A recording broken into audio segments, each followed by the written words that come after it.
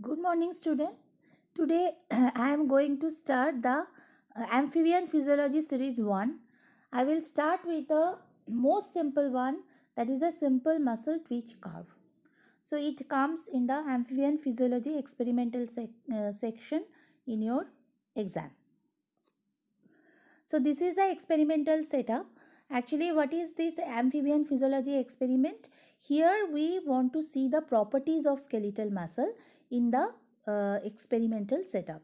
So from the chapter of properties of skeletal muscle, we know that skeletal muscle force of contraction can be changed by intensity of stimulus, frequency of stimulus, temperature, by initial length of muscle fiber. So all these properties are known to us. So how actually we got the proof of this? We actually proved all these in this very simple experimental setup where we place the nerve muscle preparation on the myograph board, and we give the electrical stimulation to the muscle and nerve fiber, and we see the what is happening to the what is the effect of electrical stimulation on the muscle.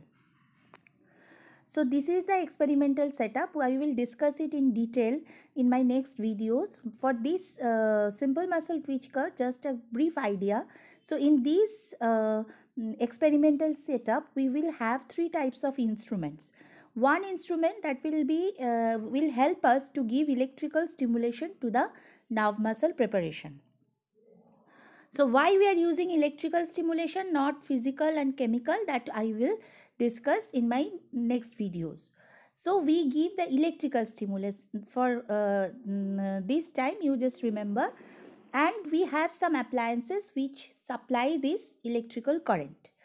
So we have two types of circuit in this experimental setup. One is a primary circuit, another is the secondary circuit. So the primary circuit, it will start with a current source, that is a 6-volt DC current source. From it you can see the wires are going to the primary key. From the primary key it will go to an instrument that is known as the kymograph. Kymograph is actually the recorder. From the kymograph it will come to the primary coil of the Du Bois-Reymond induction coil. From the primary coil it will again go back to the source. So it will complete the circle. So this is the primary circuit. When the contact box and the striker at the kymograph, they will come in contact with each other. So this primary circuit will be complete, and if the primary key is on, so there will be current flow into this primary circuit. Now the secondary, come to the secondary circuit. Secondary circuit, it will start with this black part of the Du Bois-Reymond induction coil, that is the secondary key. This secondary key is attached with the short circuit key, and from the short circuit key you can see the electrodes are going directly to the myograph board where actually the nerve muscle preparation is placed. So whenever there is current in the primary coil, this current will be induced into the secondary coil, and if the short circuit key is off, then this current will move in the secondary circuit, and will with the help of the electrode we can apply this current on the nerve muscle preparation. So this is the experimental setup. Some instruments are related to the electrical stimulus. For example, this Du Bois-Reymond induction coil, current source, primary key, short circuit key. Some instruments in this setup are the recorder, for example the kymograph, and some instruments are miscellaneous instruments like this myograph board with the stand. Just have a closer view of this myograph board and the stand where we have placed the nerve muscle preparation. So we have taken out the gastrocnemius muscle from toad, and with the sciatic nerve we have fixed the muscle with the help of a pin, and muscle and the knee joint is actually dissected out. So the knee joint is actually fixed with the pin on this myograph board. The tendinous end of the gastrocnemius muscle is attached with the in the afterloaded position with the stylus. Okay, and electrode, you can see it is touching the sciatic nerve. So whenever there is when the primary key is on and in the primary circuit, and the short circuit key is off in the secondary circuit, so first there will be current flow when there is the touch of contact button with the striker in the primary circuit. This current will be induced into the secondary circuit, and that will, via the electrode, it will stimulate the sciatic nerve. Okay. Now there are certain questions may be asked with it. So why we are taking frog or toad? Because it is the preferred animal because of its easily availability, it is harmless, and long time in vitro outside body tissue survival without any extra oxygen and temperature control. So these are the advantages of taking amphibian animals, and among the amphibians toad is preferred because it is easily available and it is harmless. Now why gastrocnemius muscle? Because it is a bulky muscle, it gives a good amplitude, and it cannot be fatigued easily. And the why sciatic nerve? Because is preferred because it is a long nerve, so it is easy to mount. Now just the bit of twitch, what actually this muscle twitch is. So we are studying about the simple muscle twitch curve. So what is a twitch? When with the help of these electrical instruments we are applying a single action potential to this sciatic nerve. So there will be in the muscle, there will be a brief contraction followed by a relaxation. So this thing is known as the simple muscle twitch curve. In this experimental setup, we will record this. Okay. So the duration of twitch, it will vary with the type of muscle. So here we are taking the gastrocnemius muscle.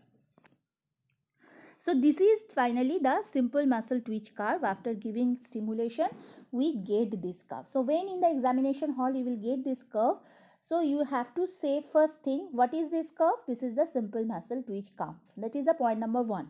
Number 2, what are the different phases of this curve? First phase is the latent phase, that is point of stimulation. From point of stimulation to the onset of contraction, this gap is known as the latent phase. Then we have the contraction phase, then we have the relaxation phase. Okay, so mostly we have 3 phases: latent phase, contraction phase, and the relaxation phase. Don't confuse it with the latent phase of the action potential. So when we were talking about the action potential is actually the electrical property. Here the muscle contraction and relaxation is the mechanical property. As a result of electrical stimulation or action potential, when we are getting the contraction and relaxation of muscle, that is the muscle twitch. So in case of action potential, phases of action potential, you have seen that latent phase, that is the cause of that latent phase was different. But in this mechanical event, the cause of latent phase, I think you know, if you know the mechanism of contraction of skeletal muscle. I am explaining it in my next slide. So latent phase, contraction phase, relaxation phase. After that, you can see a wave-like pattern, that is a physiological curve. It has nothing to do with the contraction of the muscle. It happens due to the inertia of the stylus. Another thing is that at the central portion of the curve, we will see the force of contraction or the height of contraction. So what is this curve? This is simple muscle twitch curve. What are the phases? Latent phase, contraction phase, and relaxation phase. After that, we are getting a wave-like pattern that is known as the physiological curve. It is due to inertia of the stylus. Now, why this latent phase is happening? That we will see in this picture. We can see that why the latent phase is happening, because we know when the action potential, it comes to the terminal button of the nerve fiber, so there will be some neuromuscular transmission. As a result of that, at the motor end plate of the muscle, there will be generation of end plate potential. So end plate potential will generate the action potential at adjacent sarcolemma, which will come down. So this is step number 1 is the you can see here the release of acetylcholine. Step number 2 is the generation of end plate potential. Step number 3 is the generation of action potential, which is coming down through the T tubules. At the T tubule, step number 4, you can see there is a receptor which is known as dihydropyridine receptor or the DHP receptor. So with the help of its food processes, it is attached with the ryanodine receptor of the terminal cistern of the sarcoplasmic reticulum.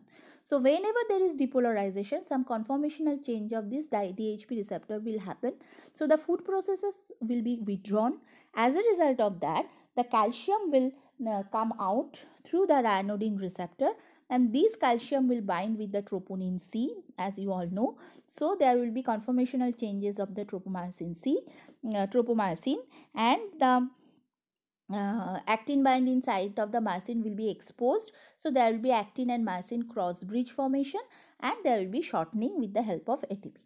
So, or power stroke. So this whole thing, starting from the giving electrical stimulation to the onset of contraction, all these processes, it will take some time. This is the cause of the latent phase. Okay, that we know. Now after the latent phase, we have the contraction phase and the relaxation phase and the height of contraction or the force of contraction. Now what are the factors that regulate this force of contraction? It can be asked. So mostly the four factors are responsible for the change or height of contraction. So height of contraction, it will depend upon the intensity of stimulus. If we increase the intensity, so height of contraction will increase. If we increase the frequency of stimulus by keeping all other factors constant, so obviously the height of contraction will be increased. It will also depend upon temperature. Okay, if the temperature of the setup is increased, so there will be increased force of contraction, and initial length of the muscle fiber, if it is increased, if the muscle is in more preloaded condition, so there will be more force of contraction. So these are the phases and what are the causes that can change the height or force of contraction. So this is about the simple muscle twitch curve, and we know the phases. So in addition to that, you can see there is a wave-like line below this curve which is denoted as the time tracing. So what is actually this time tracing? This time tracing is taken with the help of a tuning fork with a specific frequency of 100 cycles per second. Okay, so if this tuning fork is vibrated and it is touched with the rotating drum, so you will get a wave-like pattern of time tracing like this.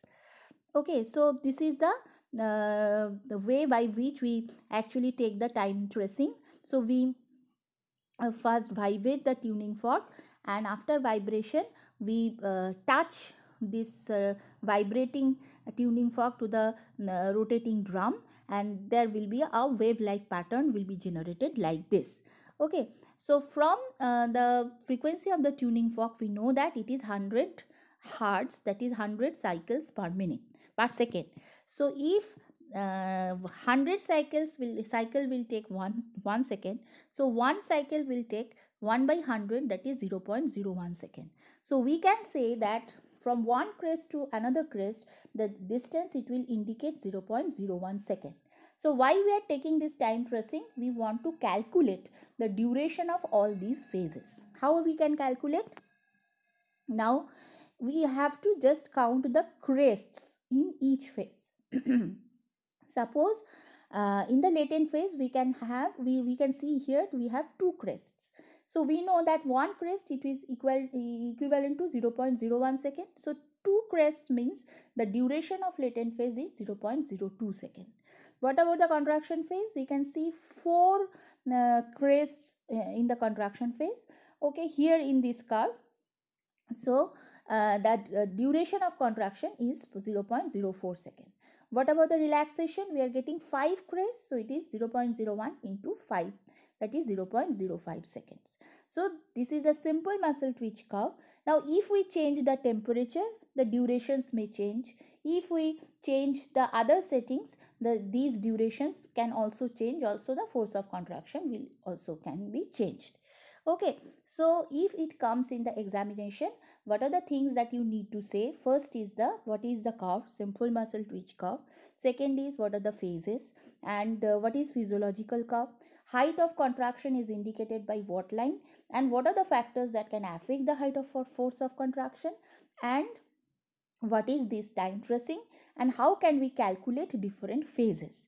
Now the related theory with it is the mechanism of contraction of skeletal muscle, and also they may ask in the experimental setup how many circuits are there and what type of animal you are taking, which muscle, which nerve, and why. Thank you.